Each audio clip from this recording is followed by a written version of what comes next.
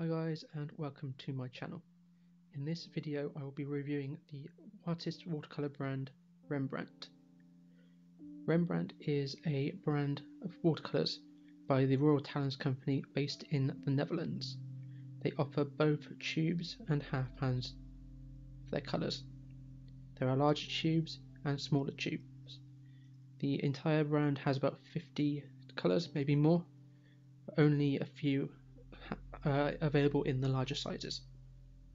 Now here I have a few colours that I've collected since I've been watercolour painting. I don't have a whole set, these are just a few that I purchased to try the brand. A lot of the paints in the brand are single pigment, and those that are dual pigment are only say 2 pigments usually. And they're all made up of the same pigments throughout the brand.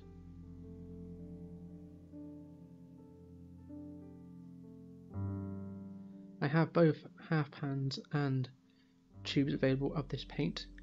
The student grade of this paint is Van Gogh. Some of you may be familiar with it, as it's often a popular student brand of paint.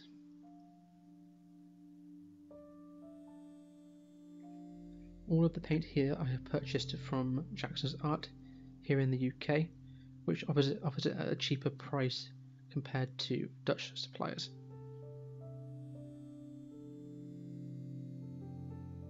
Prices for the 5ml tubes range anywhere from £4 to £6.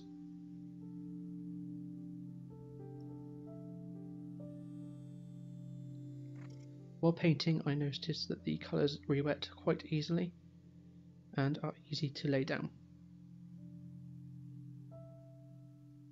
All of the colours are nice and bright, however they're not the most vibrant colours that I have used. They're pretty clear, but they do need quite a lot of paint to get a nice intense colour. This makes them good for glazing and layering in watercolour paintings.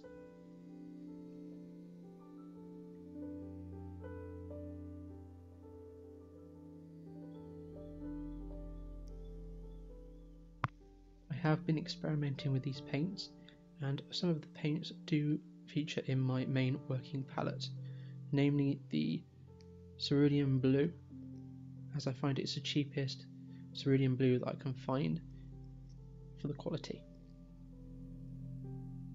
I also use colours like cobalt violet and the permanent red middle often in my work.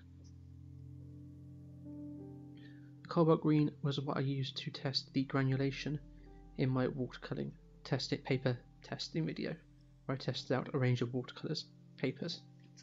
If you want to see that, I will leave a link in the description below.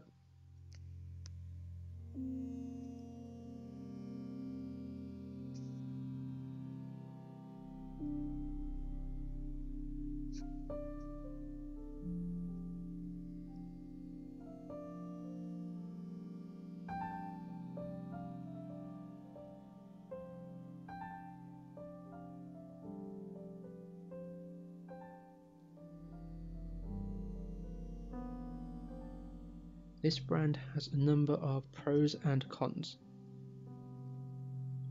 The pros to this paint are that it is cheaper than some brands out there, such as Winsor & Newton and Daniel Smith. It is, in terms of price range, similar to the Schminker brand in terms of pricing.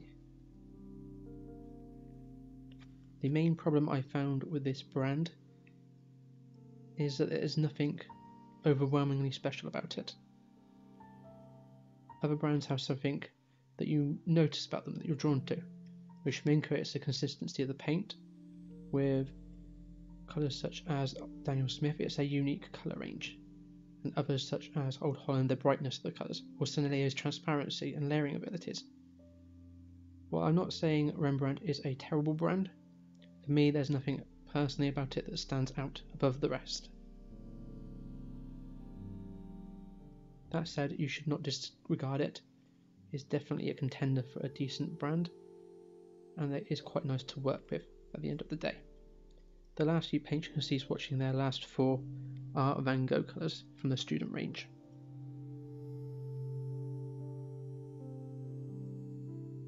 One thing I noticed about the paint when unscrewing the caps is it had an odd smell to it. It had like a paint smell to it that most artist brands don't. It smelled like student grade paint almost, cheap. However, it's not cheap, it's quite a nice quality of paint I found. One thing I did find about the tubes is there's a lot of air in all the tubes. You can see here, once the paint has dried, there's not a massive colour shift, which I guess you can say is one bonus. Particularly compared to their student range, as you can see their colours have shifted quite a lot in the student range. So here is some colour mixing. They do all mix quite nicely together as a triad. However, I do find when mixing they really do lose some concentration of paint and they do end up being quite washed out. I did go over the triad primaries just so you can see how bright and intense you can get the colour with layering. You can see here there is some problems with the air in the tubes. A lot of the tubes don't contain much paint. You can see here that I'm just squeezing and squeezing without no paint coming out of the tube. This is quite frustrating because they're not overly cheap as what they used to be. I did just show some comparisons to other paint brands to see how much they used. In general, most paint brands from a 5 or 6 milliliter tube, I can find it comfortably fills 2 half pans. However, with the Rembrandt brand of paints, I find it only does about 1 and a bit half pans of paint, so it doesn't stretch very far. That, and you need quite a lot of paint to get an intense colour, means the brand will be more expensive when working.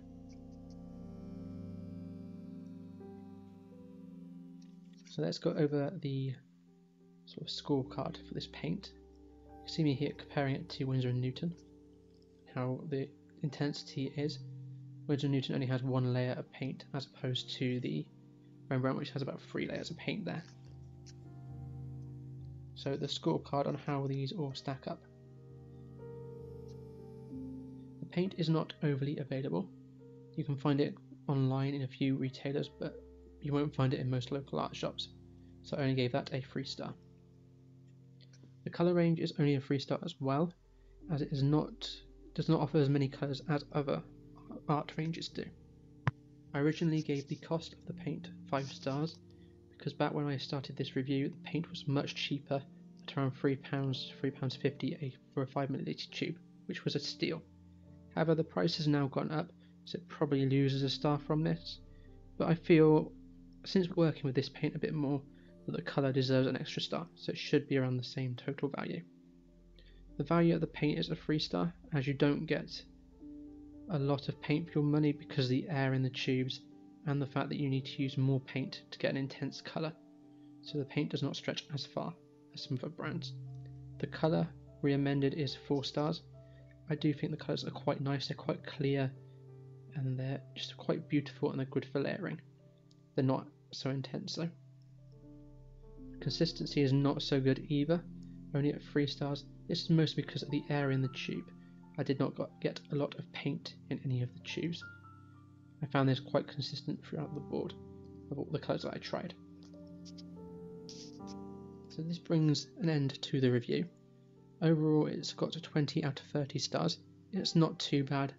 This is not an amazing paint compared to others. I wouldn't go out my way and rush out and buy it straight away. However, if you do come across a good bargain, which you can do with their complete watercolour palettes, then I do recommend you go for it, as it's a fairly decent brand of paint. I would not disregard it as a bad brand, because it is pretty good at the end of the day. It's just nothing amazing. There's nothing that stands out about the brand in general. So I hope you found this interesting. In the description below I will leave links to where you can find this paint at Jackson's. It's an affiliate link, so it will really help this channel out if you buy through it. And these paints are definitely worth a look at if you can find them cheaply enough. Some of the colours are quite nice. So thank you for watching. Please comment, rate and subscribe. I shall see you in the next video. Bye bye.